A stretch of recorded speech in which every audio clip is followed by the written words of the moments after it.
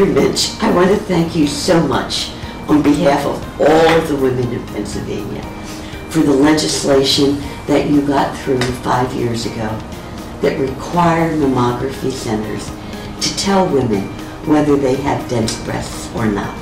And if they do have dense breasts, they may need additional screening. And that's the next step. Could you please tell us about your new bill, Senate Bill 595, that will help women at high risk for breast cancer and women with dense breast, which is a risk factor for breast cancer? As we've talked in the past, the density actually hides or screens the cancer.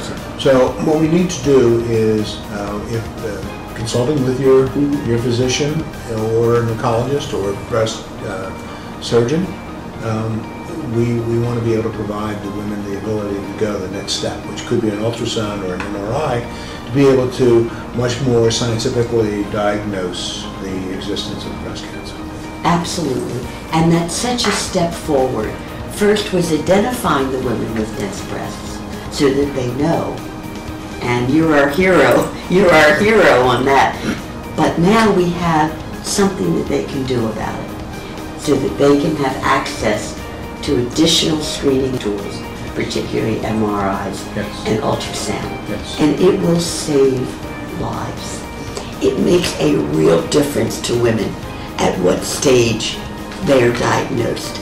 And for many women, like one of our members, Cindy, who had dense breast but didn't know it, and she was diagnosed at a very late stage. It was devastating. The fact that, one, I didn't even know. I knew previously I had a dense area. At one point, one of my physicians had mentioned it. It was never on my report. I didn't know what it meant. It seemed like it was a normal finding.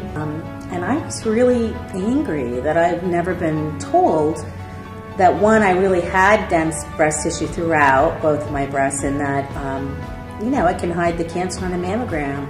I can't change it. It can't change for me now. Nothing's going to change that, but I can make a difference maybe for other women. Cindy isn't with us today because she was diagnosed late. Her mammograms did not detect it because she had dense breasts. And so we want to make Cindy the last person that dies because her breast cancer was not detected at an earlier, more treatable stage. This is about early diagnosis, this is about better treatment, this is also about a societal impact in being able to work with women. I think that the sooner we can have these early diagnosis tools, the better. It's for the women, and so that they don't have to go through more extensive treatment, and they get to live.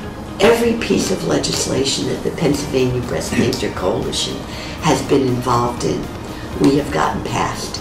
And I believe that because of the outstanding leadership of Senator Minch and the hard work of the Breast Cancer Coalition, people out there with their senators, that we will get this legislation passed. Women across the state and their families will be better off for it.